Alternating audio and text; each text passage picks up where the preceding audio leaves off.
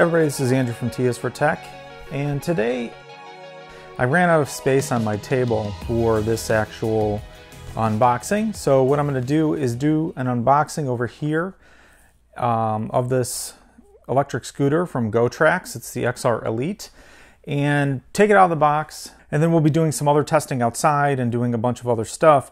But I really just want to kind of do an unboxing quickly here. Typically don't go on camera a lot on the channel. I am in my quarantine shirt and still have not gotten a haircut or a beard trim in a while, so I'm looking a little bit like a mountain man, but just ignore that and let's focus on the scooter. So I did get this from GOTRAX, and this is their new XR Elite, which is their higher end, I guess, from a spec standpoint, scooter. So this has a 300 watt motor, has a bunch of other features that I will kind of talk about subsequently when I kind of do a little bit of an overview. But at this point, what I want to do is just do an unboxing, kind of pull this out of the box. This is how it came, just in this big cardboard box. I just want to take it out and kind of place it here. Let's just see what is in the package, and then I can, from there, do a quick assembly. I'll show it fully assembled, and then we'll do some testing and a bunch of other things at a later point, and which will be included in this video. So right now, again, I already kind of undid the tape because I didn't know if there was an inner box inside of this, and there's not. So it's basically just right in here. So if we open it up, basically you have the XR Elite scooter manual. Need help? How do you do that? Find out their website. And this is the black version that I got. So it's black, it's got the white. You know, basically a little bit of information here. Should be fairly easy to put together. There's only a couple screws to mount the handlebar on the top and all of that. But yeah, so I guess since I have it here, I can just talk about the specs real quick. So top speed of 15.5 miles per hour, distance per charge of 18 miles, weight range up to 220 pounds. The battery type is 36 volt, 7.8 amp hours. Has a 42 volt, 2 amp charger. It takes 4 hours to charge from empty. 300 watt motor, and some other cool features that we'll take a look at when we're actually testing it out and all of that. So right now I'm gonna take this out of the box and we'll kind of see what's in here.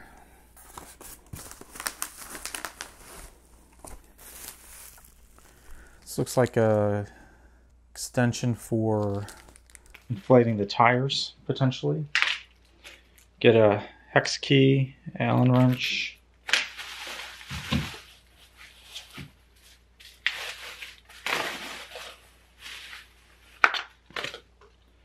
This is the handlebar. See how it connects. Got your LCD panel here, which will tell speed and some other things. Got your brake handle, bell,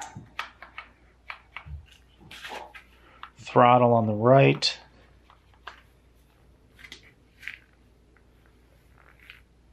Some other things here. So take a look at that.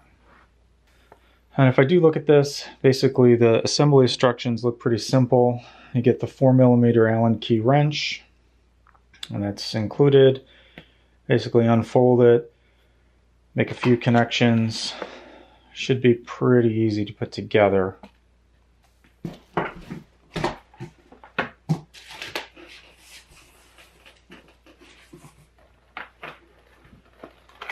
This looks to be the charging cable. So here's the charger. Kind of looks just like a standard laptop charger sort of deal. Plug it in and then plug it in.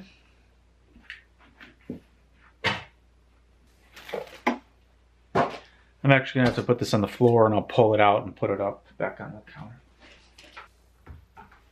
So this is kind of what it looks like. I don't know if it's hard to see. I will use a different camera in a little bit to zoom in a little bit more on it. Or I'll take this camera off and do it. But basically you have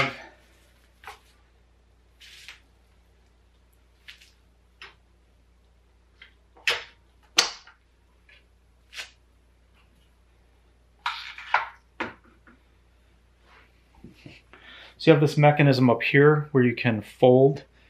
You can pull this and basically fold back the handlebars, and it clips on the back.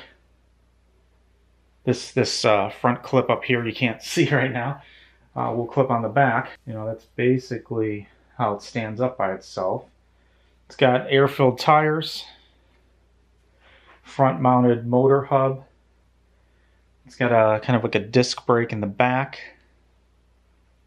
So what I'm going to do is just quickly put this together. It's too hard to kind of do this all on camera. Looks pretty simple, but I'm just going to put it together and then I'll give you an overview of the scooter once it's assembled, and then we can go from there. Okay? All right, thanks. So basically, to get this thing turned on or get this thing set up, all I had to do was attach the tiller or the handlebar at the top. You can see there's just 2 screws here that you have to kind of undo, and then basically take a little rubber plastic cap off, connect the 3 wires. There's 2 power connections it look like, and another wire for the accelerator control, and then just hook those up and then just kind of push the wires back down the tube, and then you just put this hook attachment back on and the 2 screws. And then all I had to do was connect the brake line to the brake handle, so then, you know, basically can actuate the brakes. See, there's a headlight up there, front reflector, a couple of reflectors down here. Pretty solid plastic kind of gravel guards, mud guards, whatever you want to call them. GOTRAX logo. These are rubber tires, air inflated. Seem pretty sturdy from at least what I can tell here. Obviously you got your kickstand. This is the folding mechanism they mentioned. You basically kind of pull this out, pull this down, and then you can flip the handlebar down, and then the handlebar kind of catches on this part of the rear fender or rear mudguard. So you get disc brake, brake assembly, a couple reflectors back here as well. This one is supposed to light up. So as you're going and you put on the brake while you're driving, that should light up. This is just a standard reflector. This has a little bit of wobble to it, but I think that's obviously by design. The foot pad is pretty wide, actually. You know, it's pretty big, nice rubber. Has some raised areas, kind of give you some traction. Like I said, nice kickstand. GOTRAX logo there on the side. This is what it looks like.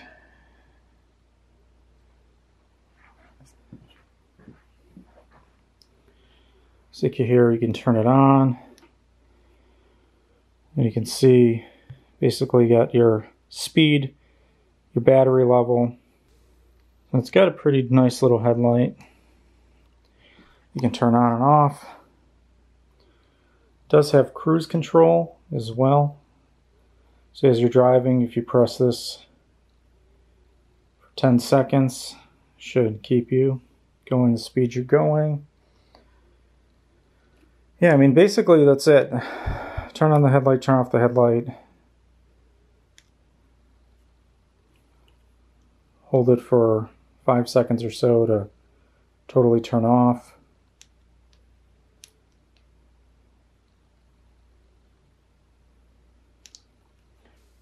So now these are also, you can't just press it from a total stop.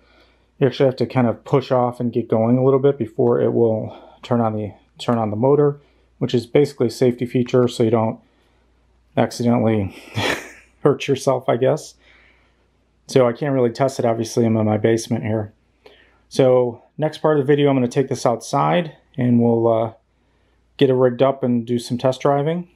Maybe get a better view of it in the driveway or whatever, where I have a little bit more room to film. But I just wanted to basically show the unboxing part and just the quick assembly of this. And it does not take that long to assemble. It took me about 8 minutes, I guess. 5 to 10 minutes basically to just put it together. It's pretty quick. So I will jump on over and we'll head outside.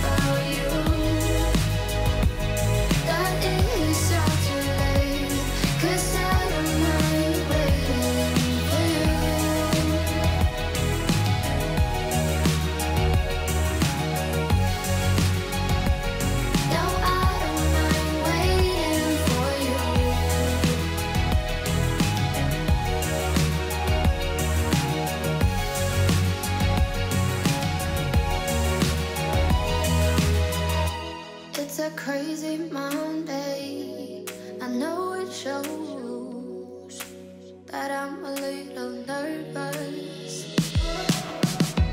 I've just realized that I can't let go.